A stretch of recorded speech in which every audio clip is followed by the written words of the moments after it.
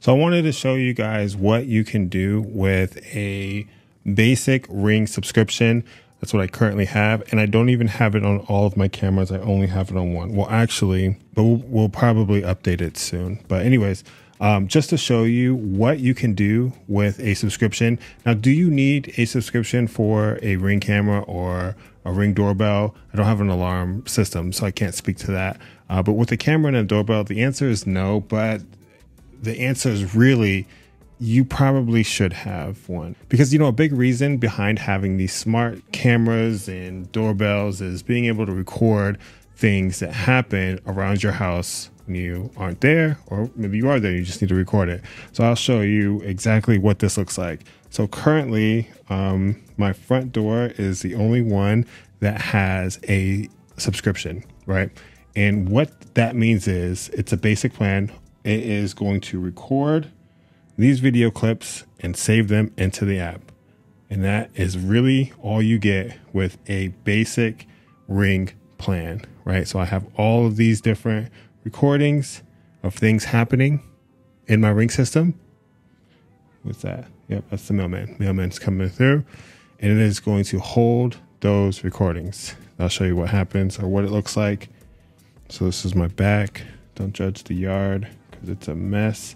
Here we go. So I don't have a Ring Protect plan on this camera, so it's not going to save any of the motion alerts or recordings from this camera, but I can still go live and see what's going on back there, right? So again, like I said, do you need a subscription? No.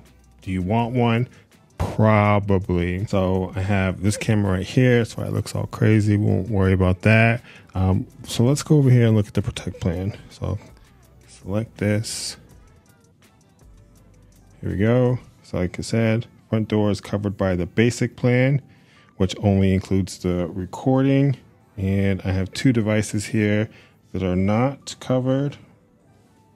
And to upgrade to the next level, you get all these extra features, which is cool, that I probably will do now that I've shown you guys. I don't have, well, I have ADT on top of this, so you guys can't get me. And plans can't be managed in the Ring app, and that's mostly because Apple is going to charge Ring, 30 or 40%, whatever ridiculous amount that Apple's charging, if they take any payments through the app. So you do have to go to the ring.com account. As far as the pricing, let's see. Okay. So as far as the pricing, you're going to get the basic for $4.99 a month or $50 a year. And the plus would be $100 a year.